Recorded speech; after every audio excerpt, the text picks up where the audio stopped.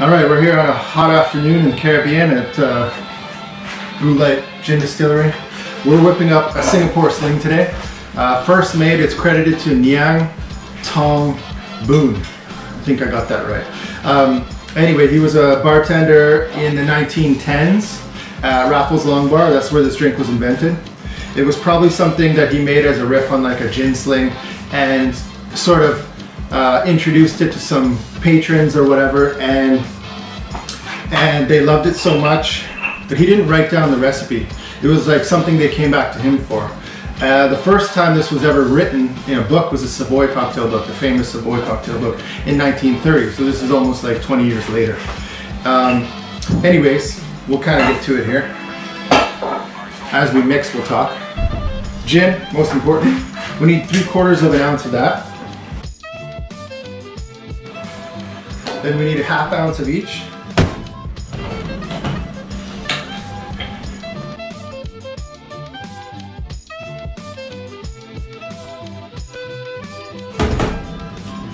And cherry brandy.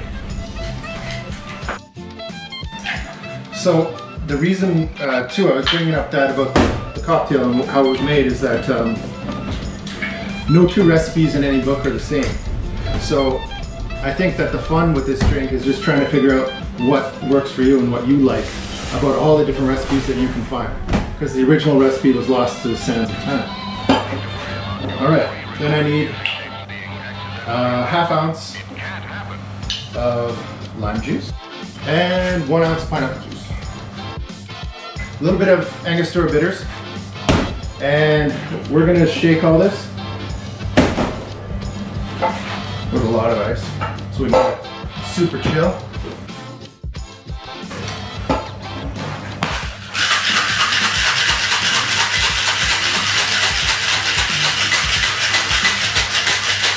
We're fast approaching happy hour.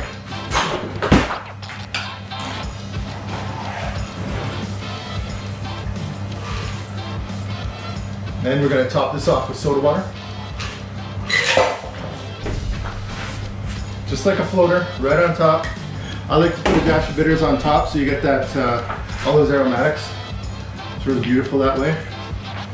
And I kind of like a little bit of extra lime just on the top, just for that aromatic quality. And I put the crushed lime on top to garnish it. Put an orange wheel right in there. And you got yourself a nice, beautiful tiki head Singapore Sling. Beautiful.